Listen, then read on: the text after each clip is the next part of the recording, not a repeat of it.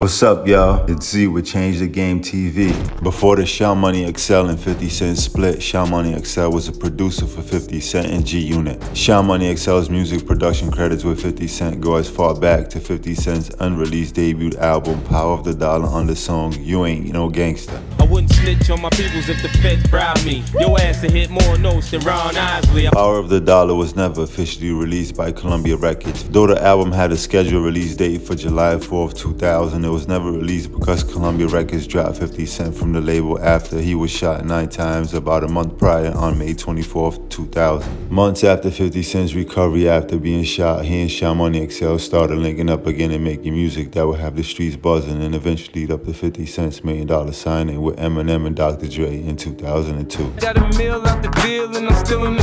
The release of 50 Cent's Get Rich or Die Trying in 2003 solidified G-Unit as a force to be reckoned with. So what really happened between Money XL and 50 Cent that they split? What was the beef? Let's get into that.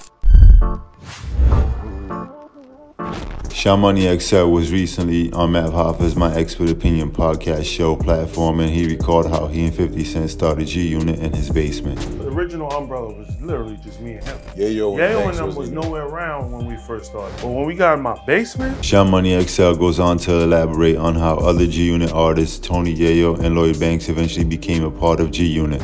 Fifth knew it, you know what I mean? So Fifth, and then that was the first introduction to Yayo, and then Yayo was like, I'm gonna bring my homie. He brought Banks, and that's how it started.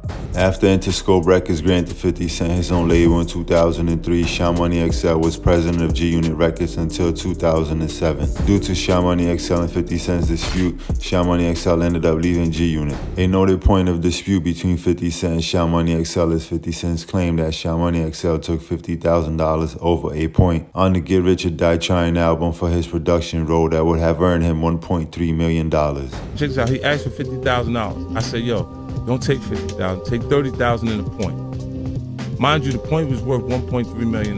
Damn. I sold 13 million records on that album. With that stated, whether you believe 50 Cent's story or not, Money XL has fared pretty well financially compared to other original G-Unit members, Tony Yayo and Lloyd Banks. Money XL's net worth, according to online publications, is $10 million, whereas Tony Yayo's is $4 million and Lloyd Banks' is $9 million. And 50 Cent is 4 times Money XL's at $40 million. What are your thoughts on Money XL starting G-Unit with 50 Cent? We'd love to hear your thoughts in the comments. If you enjoyed the video, go ahead and hit the like button and the subscribe button, as it really helps the growth of our channel so that we can continue to bring you content like this. And as always, at Change the Game TV, we give you game so that you can change the game. Now, go forth and change the game.